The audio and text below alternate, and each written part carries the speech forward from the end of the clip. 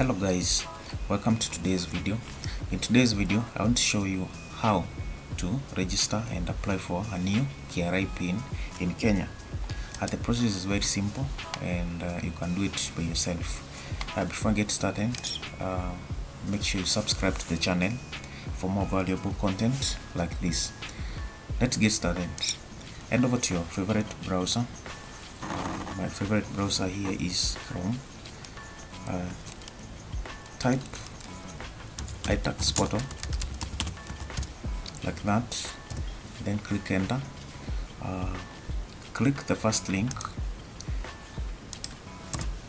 and the first link is going to direct you to the iTax portal. Click new PIN registration like that.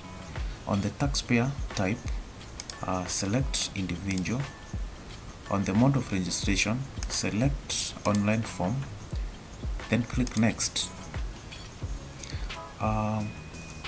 Here on section A, basic information, citizenship, click that you are citizen, you're Kenyan citizen, so click Kenyan. On the employee's profession, major group, select select student. Then on the national ID details, enter your national ID number here. Let me enter my national ID number.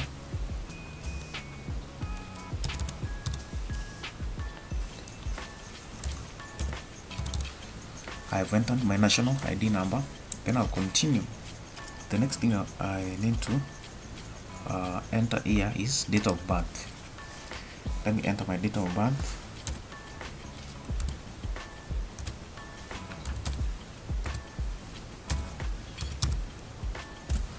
I've entered my dates of birth.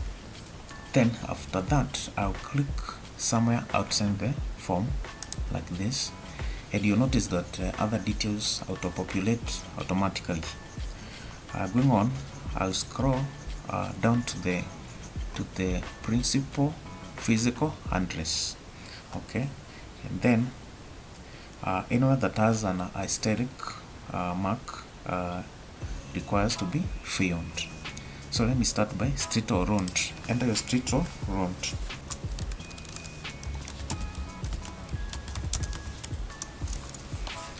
I've entered my street or road. Select your county. Let me select my county. My county is Meru. Then I'll proceed over to the building. Enter the building.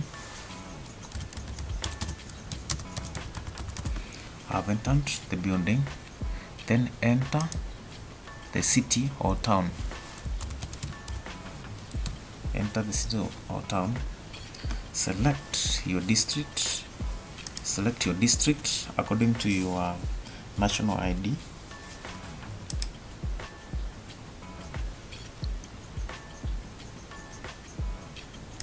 I've selected my district. Then go over to your tax area locality. Select your tax area locality like that.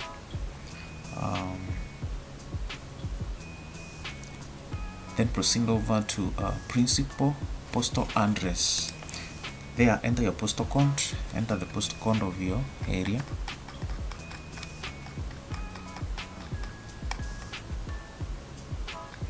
Enter the postal code of your area.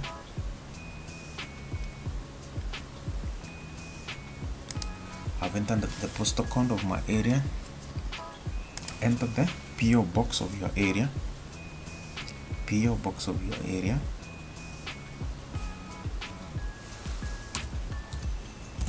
I've entered the PO box of my area. The town is auto-populated automatically after you enter the postal code. I'll proceed to the principal contact details. End over to the mobile number. Enter your mobile number there.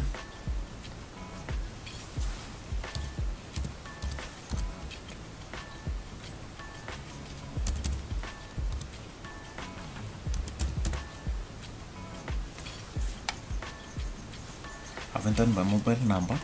Then proceed over and enter main email address. Enter your main email address.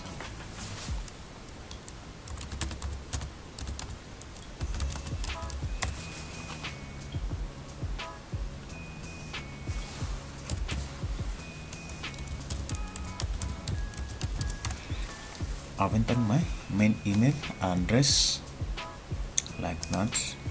Then the system pops out a message that says, in order to continue using iTax functionality, you are required to verify your email address. Please click send OTP button to receive OTP on mentioned email address. Here the system wants to verify your email by sending an OTP to your email.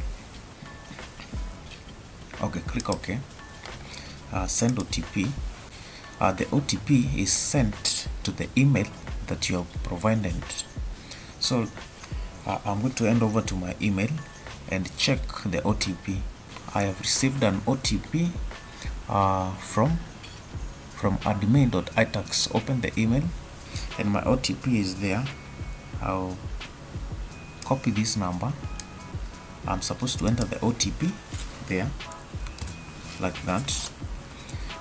Then I'll proceed. Alternative address and contact details. Do you have any alternative address? I'll say no in my case. Bank account details. Do you wish to declare your bank account for tax refunds? In my case I'll say no. Are you a partner, director, or a trustee in any other entity? I'll say no. Would you like to declare your relationship with any other taxpayer? I'll say no. Then I'll click next, and then the system pops out a message that says, please accept the data privacy policy to proceed. Okay, I have to accept the data policy to proceed. Yeah. Data privacy, make sure you accept this data privacy here like that. Then click next. The system gets me to section B, obligation details. Income tax. Here I'm going to check income tax resident because I am a Kenyan. Then date, then registration date. I'm going to pick today's date.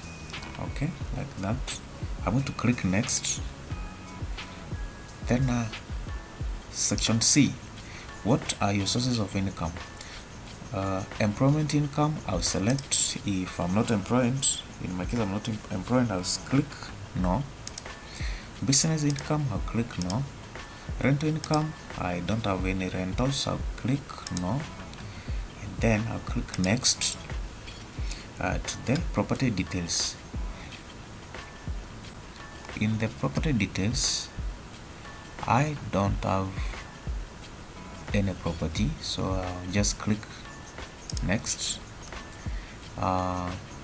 Then the system gets me to the section of tax agent authorized to submit any application on behalf of the taxpayer. Since I am not a tax agent, I'll ignore that. The system will pop up a message that confirms that you have registered your email as your primary email address in iTax. All further communications from iTax system will be sent to this email. It means the email that you provided during registration of the KRA PIN is the email that will be used for all further communications from iTax system. So anytime the KRA wants to communicate to you, they are going to use the email that you have provided. Click OK. And do you want to submit the data? I'll click OK. After clicking OK, you can see my KRA PIN certificate has been generated. So I just need to click here to download PIN certificate. I'll click the link there, and you can see my KRA PIN has been generated. Let me open it. There we go, and that is my KRA PIN. So guys, that's how you register for a new KRA certificate PIN, and you can see the process is very simple, and you can do it by yourself. Thank you for watching, and please subscribe to the channel for more valuable content like this.